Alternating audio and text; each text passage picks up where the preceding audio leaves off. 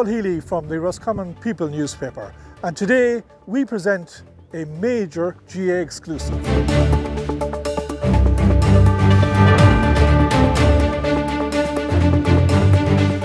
The GAA at HQ level is intent on ending the dominance of Dublin in the All-Ireland Football Championship.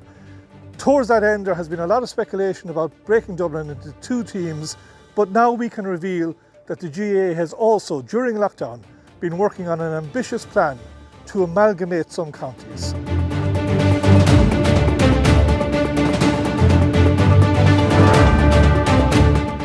One of the aspects of that plan envisages Roscommon amalgamating with another county in Connacht.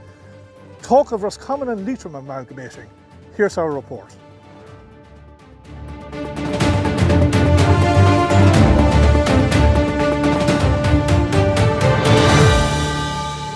Now, when I heard this idea, first of all,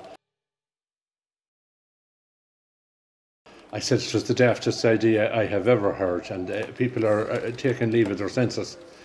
Because, you know, my initial feelings were that there'd be an awful lot of GAA politics involved. That would started to think about it. I suppose in the way things are going at the moment, there'd be more competition for places between the two of them, and there'd be a real chance of All-Ireland success, and that has to be attractive. But to be quite blunt with you, I'm absolutely devastated.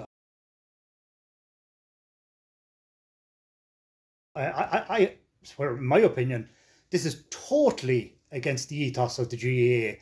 I mean, I'm sick and tired, down through my life entirely. You had a Donegal Leitrim in politics, you had a Sligo Leitrim in politics, you had a Roscommon Leitrim in politics, and now they're talking about diluting us more, joining us with Roscommon. It won't work. It's absolutely a no-run, not non-runner.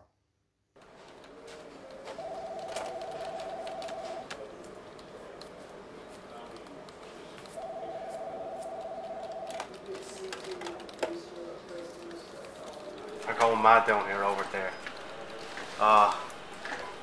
It's phones hopping all day. Yeah, Leitrim.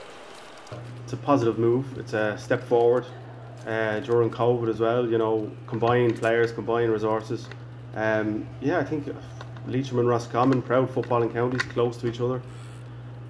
Yeah, good idea, good move. What about the idea of splitting Dublin into two teams?